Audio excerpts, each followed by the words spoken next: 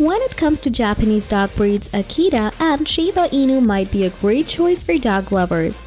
If you're planning to adopt any of these dog breeds for the first time, in that case, you should know the differences between Shiba Inu and Akita Inu. In this video, we will see the primary differences between these two dog breeds so that you can adopt the right one for you.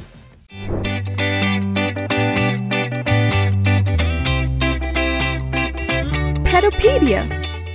Japan is the homeland of the Shiba Inu and Akita dog breeds. Akitas are relatively new compared to Shiba Inus. This large Spitz-type dog was born in the 17th century. Over the decades, it was developed into the Akita.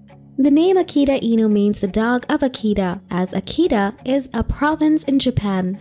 On the other, Shiba Inu means little dog or brushwood dog. It is an ancient breed believed to have originated in 300 BC. Even though Akitas are Japan's national dog, Shiba Inus are more popular as pets than them. In Japan and other places, Shiba is kept as an affectionate pet. But while Shiba Inus and Akitas are often considered brothers outside of their native Japan, they have distinct characteristics. So let's see the differences between these two breeds. Shiba Inu and Akita have pretty similar features with fox-like heads and pointy ears. But while both these dogs come from the Spitz family, Shiba Inus and Akitas are sometimes compared to Siberian Huskies due to their wolf-like appearances. Though they have some similarities, they are still different in size and weight. Akitas are much larger than Shibas. It is a giant Japanese breed with 25 to 28 inches in height and 85 to 130 pounds. If you love big, large dogs, then you'll love these dogs. However, due to its large size, Akitas need plenty of space. So it is not suitable for apartment life, but if you own a house or villa, it can be a perfect companion.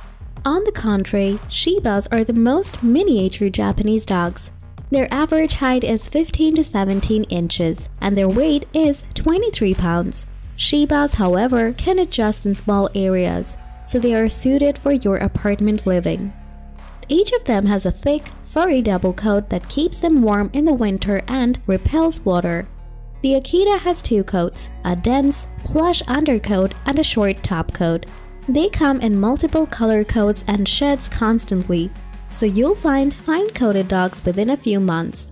Just like the Akitas, the Shiba Inu is also double-coated, having a softer and thicker coat where the outer coat is straight and stiff. With that, the coats also come with 4 different color options such as black and tan, cream, red, and red sesame. Among others, red coats are the most popular, and these dogs also shed often and seasonally. Both Akitas and Shiba Inus have distinct personalities. They're lively and playful dogs. It doesn't matter if you're looking for a beautifully fluffy dog to keep your family entertained, they both suffice. So what are the differences if both Shiba Inu and Akita dogs are equally fun to have? Let's see. Shiba is playful and active, and it quickly gets along well with kids and larger pets. So if you have kids at home, these furry friends will keep them entertained. However, don't leave your Shiba dog if you have a small pet such as a mouse or rabbit, as it may still have a memory of hunting them in the past. In addition, Akitas possess an incredibly loyal and fearless temperament, and that makes them excellent guard dogs. So, if you have older persons at home, they can help you by protecting your family members. But according to dog fanciers, Akita are not recommended as a beginner dog. Food is the most important thing for keeping these dogs healthy, so make sure to feed them the best quality of food you can afford. Shiba Inus eat on average 2 cups a day.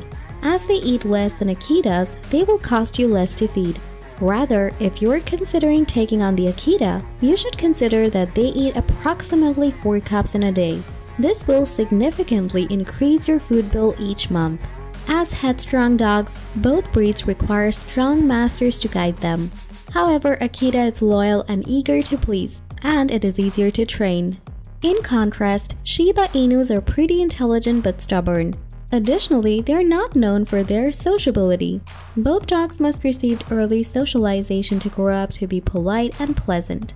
Because of their protective nature, Akitas require this early socialization the most. If you can train them well, they can be your most trustworthy friend for your loved ones when you're not around. So, here are the differences between Shiba Inu and Akita Inu. Hope you'll get some ideas about these dogs from this video. Thanks for watching the video. Like, comment, and share this video if you find it useful. Subscribe to the channel and press the bell icon for further updates.